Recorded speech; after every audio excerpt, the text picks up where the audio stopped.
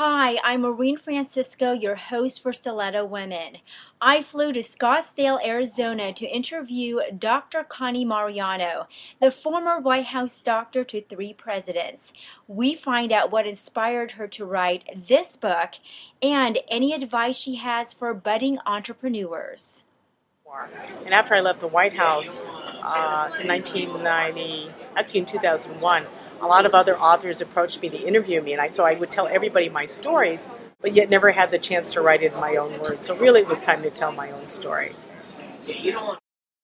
I would ask budding entrepreneurs to believe in themselves and then their product and don't listen to people saying no, that they should be innovative and listen to their gut instinct and go with it. It's a leap of faith. It's an act of faith and courage to do it, but there's nothing like having your own company and having your own business to empower you.